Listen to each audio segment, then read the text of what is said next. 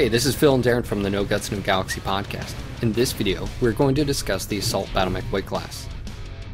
Assault mechs are the heaviest class of battle mechs and weigh between 80 to 100 tons. Assaults are typically heavily armored, some carrying as much armor as the total weight of a light battle mech. They are also heavily armed, able to carry a wide range of heavy weaponry, giving the assault mech a versatile and pivotal role on the battlefield. This abundance of armor and weaponry comes at a price though, as the assault class in general lacks in speed and maneuverability.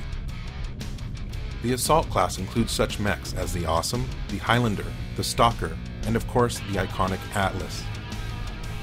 The Assault Battlemech can be your most valuable asset, as well as your most vulnerable.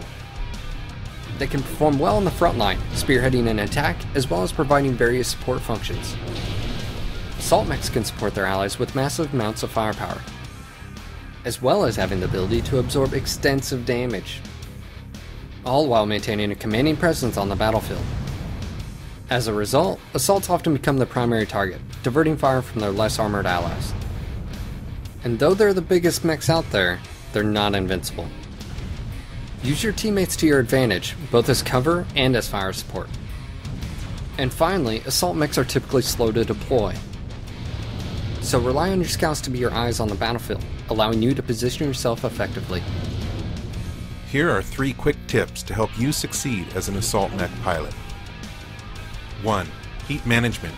A shutdown assault mech is a giant, easy-to-hit target, and one that an organized team can eliminate quickly. Manage your heat, avoid shutting down, and you'll be a much more valuable member of the team. 2. Maneuvering. Resist the temptation to stand still while in combat. A moving target, no matter how big, is always harder to hit than one that is stationary. And 3. Vulnerability.